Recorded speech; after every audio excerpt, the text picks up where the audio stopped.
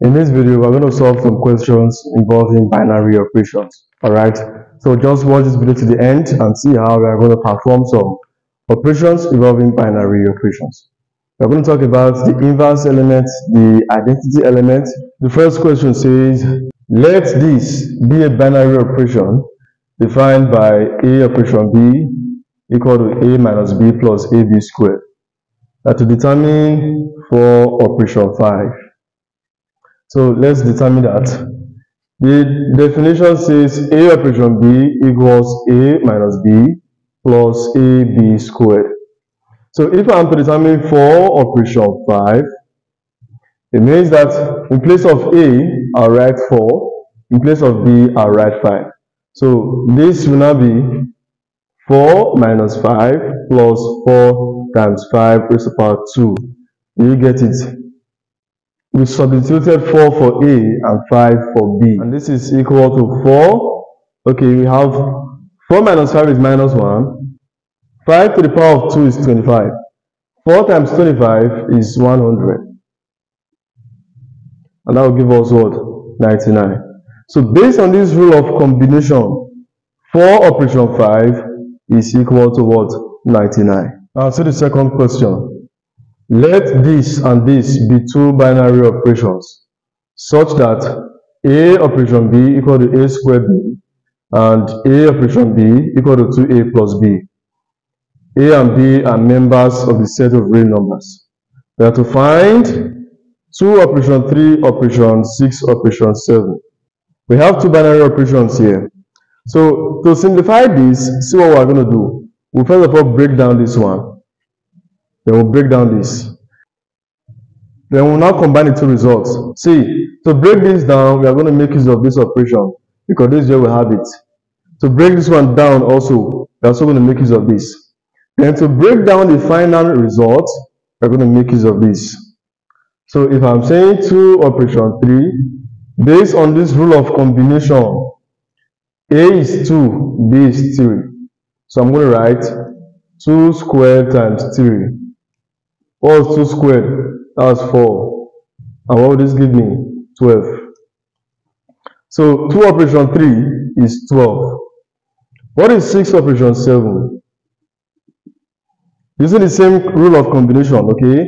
We have 6 to the power of 2. That's A is 6 now. Then B is 7. Then times 7. 6 to the power of 2, that's 36 rather. Times 7. So we have 7 times 6 is 42. Put down 2, take away 4. This is 21 plus 4, that's 25. So 6 operation 7 is 252. It therefore means that 2 operation 3 operation 6 operation 7 is equal to 12 operation 252. Because we have reduced this one, and this is what we got. We reduce this one, and we got this. So we are going to make use of this combination now, this rule, to evaluate 12 operation 252. And that will be A is 12, B is 252. So we have 2 times 12 plus 252. 2 times 12 is 24. Plus what? 252. And what would that be? This is 6, this is 7, and this is 2. 276. So 2 operation 3, operation 6, operation 7 is equal to 276. The third question is under identity and inverse elements. A binary operation is defined by x operation y equal to x plus y minus 2xy. X and y are members of the set of real numbers. We have to find the identity element and the inverse of an element under this operation. And we are going to state the elements for which no inverse exists. Before I will solve the question, I want to talk about identity elements and inverse elements and the formula that we're going to use for it. Okay. For example, I have a number or an element 2. What will I add to 2 to get 2? What will I multiply by 2 to get 2? It is only 0 that I will add to 2 to get 2. And if I multiply 2 by 1, I will get 2. 0 had no effect in this operation. It is called an identity element or a neutral element.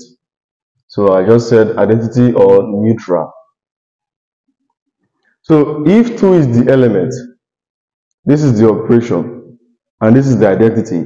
It means that if I operate an element with the identity element, I am going to obtain the element itself. So the point is that under addition, the identity element is actually 0.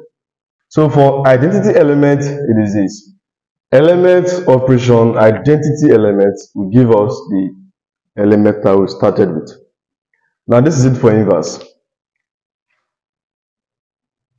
Let's say we are working with the operation plus under addition. Okay, what will I add to 2? 2 is the element.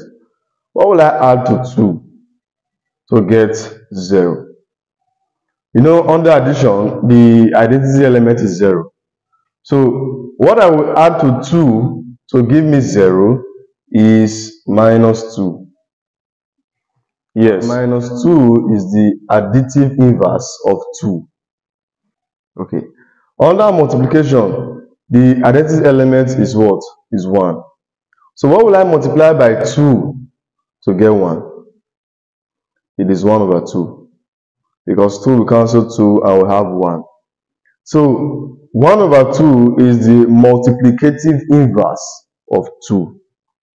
So that 2 times 1 over 2 is 1. So for inverse element, we say that element operation element inverse. Let me just use inverse. This is element inverse is equal to the identity element.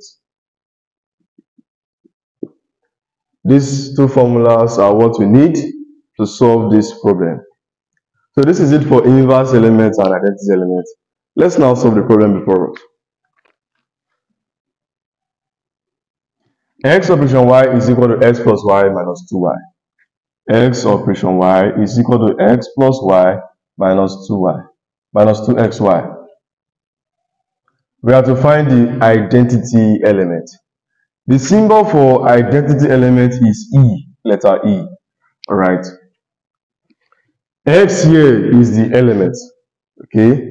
So X operation E, I'm solving for the first one, Roman figure 1. X operation E is equal to X.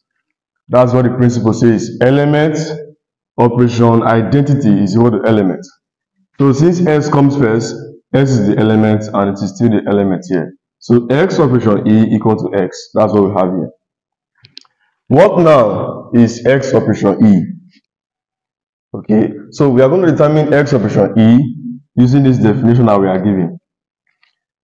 X is S, but in place of Y, we are going to write E in this definition. So anywhere I see X here, I'll leave it as X. Anywhere I see Y, I'll write what? E. So that X operation E is equal to X plus E minus 2EX, right? Or minus 2XE. We have replaced Y with E. And X plus E minus 2XE, which is X operation E, is equal to what? X. So we now make E the subject of the formula. So E minus 2XE equal to X minus X. And that will give us 0.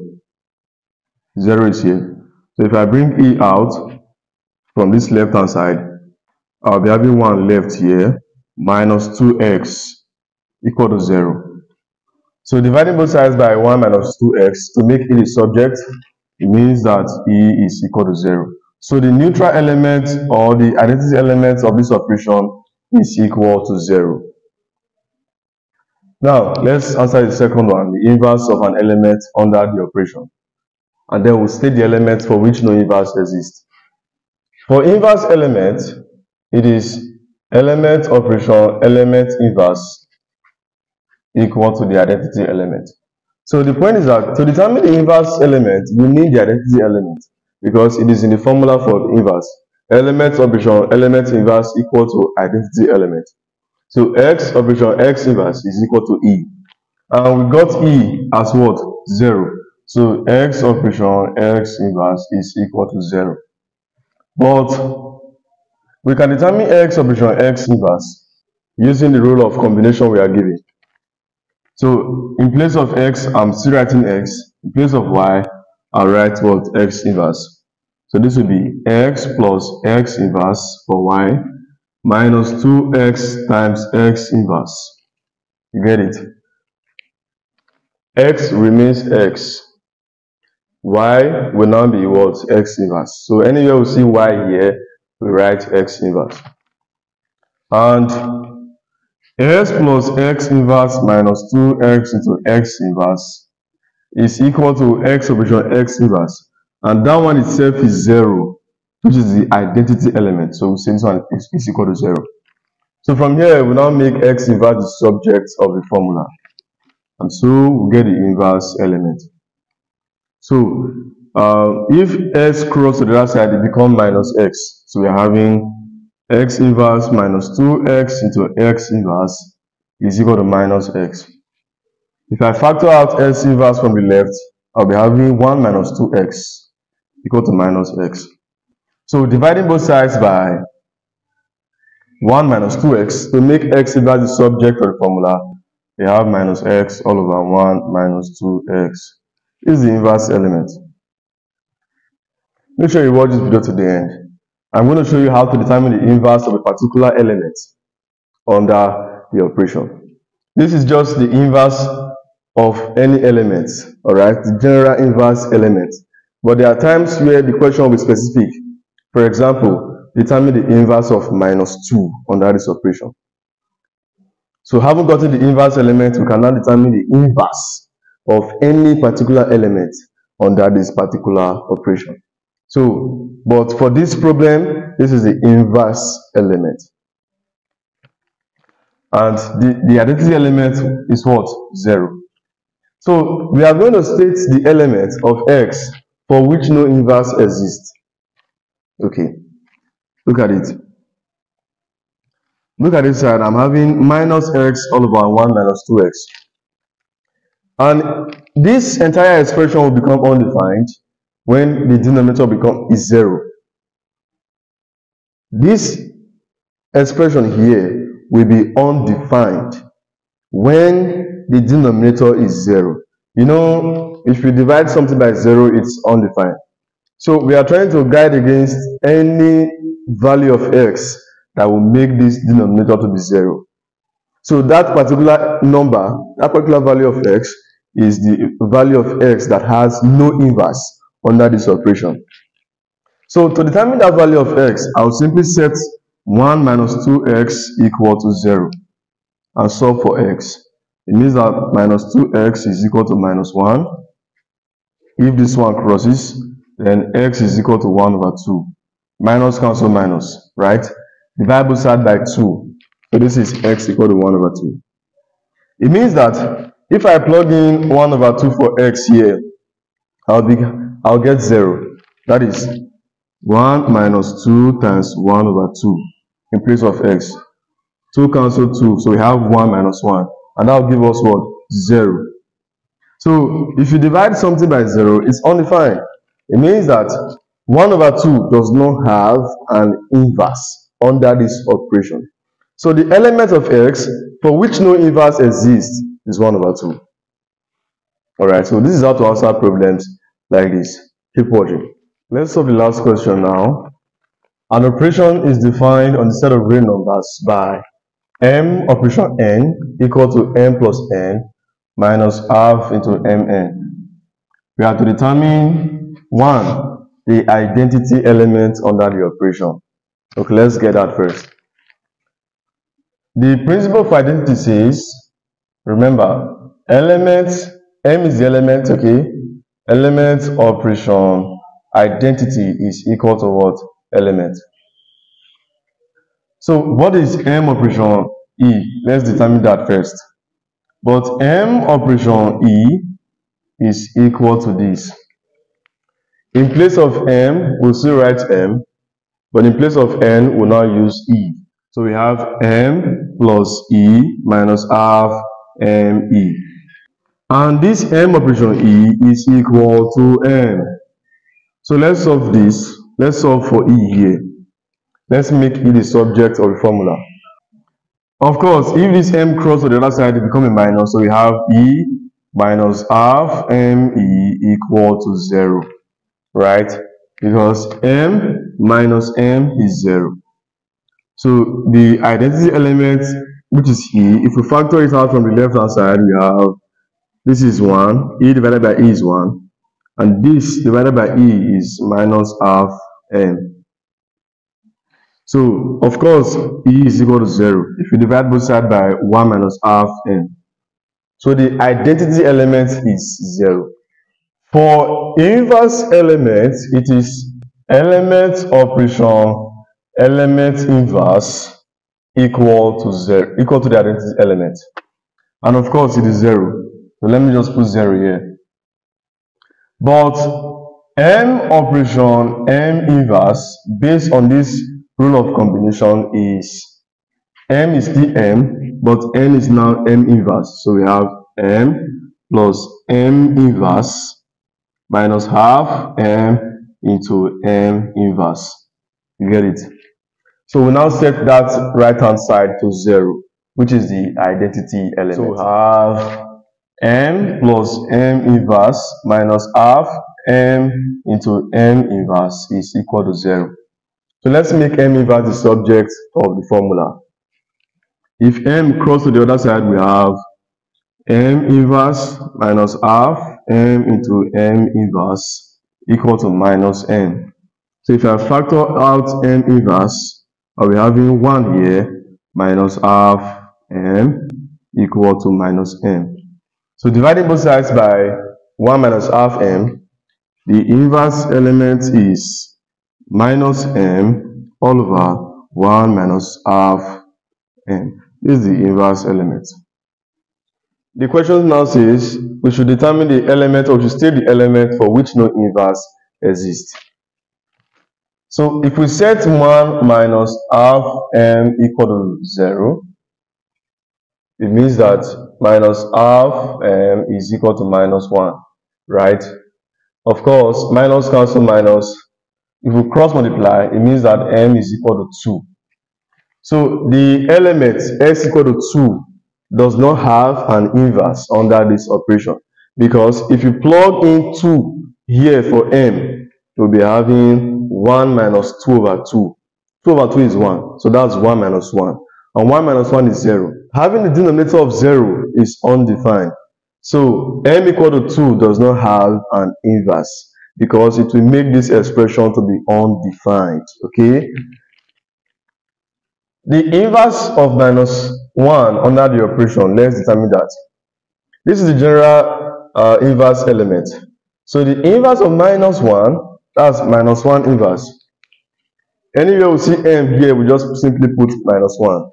That will be minus into minus 1, that's for m here, divided by 1 minus 1 over 2 into minus 1. So we have plus 1, that's minus minus is a plus. Minus minus is also a plus, so that's 1 plus 1 over 2. And 1 plus 1 over 2 is 3 over 2. So this is simply 1 divided by 3 over 2. And that's 1 times 2 all over 3, which is equal to 2 all over 3. So the inverse of minus 1 under this operation is 2 over 3. This is it for inverse and identity elements, as well as how to simplify simple operations involving binary operations. So I hope you enjoyed the video. Keep supporting by subscribing to this channel, like the video, and share it with your friends and your classmates. I'll see you in the next one. Keep watching.